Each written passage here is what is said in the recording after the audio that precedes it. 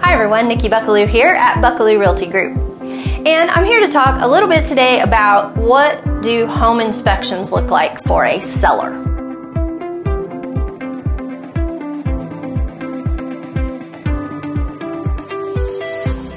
Well, that's a great question. A lot of sellers are a little bit concerned when they find out that the buyer has hired a home inspector to fully inspect the house. And I think the stress comes sometimes from our clients are usually amazing caretakers of their home. They take great pride in managing the house, making repairs when they need to be done, keeping things just the way they're supposed to be. And inevitably, home inspectors are going to find something wrong with even the most perfect home. In fact, new construction even, they'll find a list of things wrong. So I just want to first say, don't stress over home inspections. Now, when a buyer hires a home inspector based on a contract that they have with you, they have a period of time to do that. And it's usually about 10 days here in Oklahoma, unless it's written in the contract differently. And in that 10-day period, they may have a pest inspection, they may have a whole house inspection. If there's a pool, they may inspect that, among other things. But let's talk mainly about the full house inspection. They're going to look at all of the big stuff like windows and the roof and the foundation and the heating and air conditioning and the plumbing and hot water tank and so on. They're also going to look at a lot of other things like the outlets behind your sinks that have the GFI switches, and do all the light switches work, and do things happen the way they're supposed to as someone lives in the home. Now, once they've completed their exhaustive inspection, they're going to write up a report. And they're going to submit that report to their client, the buyer, and their real estate agent. They're going to look at that report together, and they're going to make some decisions about whether or not they're going to ask you, the seller, to make those repairs. And in some cases, they may ask for some of the repairs, they may ask for none of the repairs, or they may ask for all of the repairs. It kind of depends on the terms of the contract, right?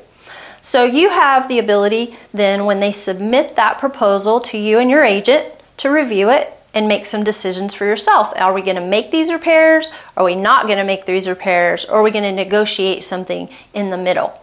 And the buyer may sometimes say, hey, look, do you want to give me some money in lieu of making the repairs? Like, would you take, say, $500 off the sales price instead of having to make these repairs?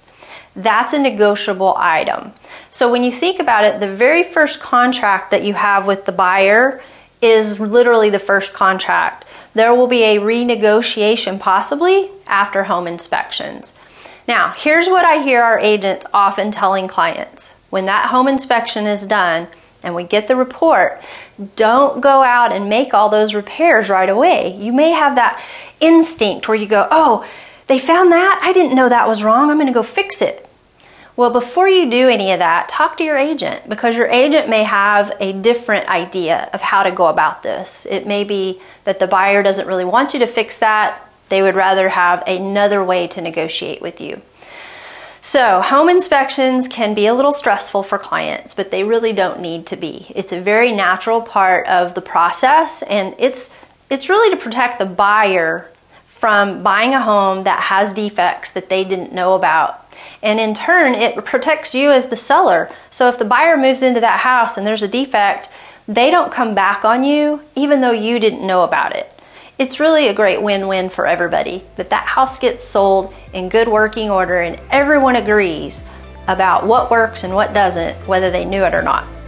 So anyway, home inspections, please talk to your agent about this, because your agent matters. If they're a really good negotiator, they can help you save money and not have to make a bunch of repairs that are unnecessary. And if they're not a great agent, then they may not know how to negotiate these repairs with the buyer to make it a win-win for everybody. I hope that's helpful. There's a lot more information in the blog post, so feel free to read that on our website.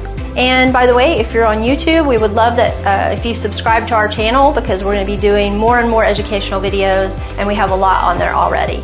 Until next time, I'm Nikki Buckelew at Buckelew Realty Group, and we'll see you on the next video.